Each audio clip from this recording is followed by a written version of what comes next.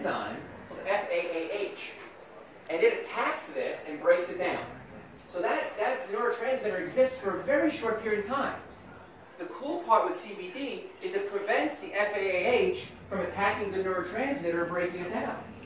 So that neurotransmitter can now live longer and do its job. And as we get older, our neurotransmitters start to drop. It's called aging.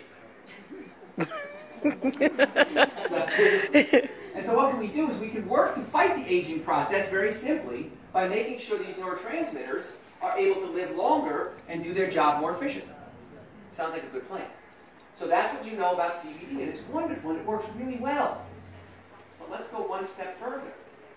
Where did the neurotransmitters come from? Okay, now we have a problem. Because if you don't know where the neurotransmitters come from, you may not be producing enough neurotransmitter, so all the CBD oil in the world, blocking the enzyme from breaking it down, you're still not going to get the effect you want. So we want to make sure you have plenty of neurotransmitters and block the enzyme from breaking it down, then the body works more efficiently. So far? And there's two types. Okay?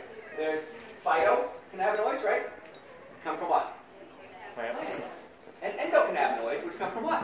Humans. In your body, right. I don't like the name. You know how we discovered it, right? We call the cannabinoid system, you know why we call it that? Because when researchers were studying the effects of THC and CBD, they found this nervous system, this network in the body. And they said, well, we're studying cannabis, so we'll call it cannabinoid. Do you want a picture with the But the cannabinoid was already there. You don't need cannabinoids, you don't need outside sources.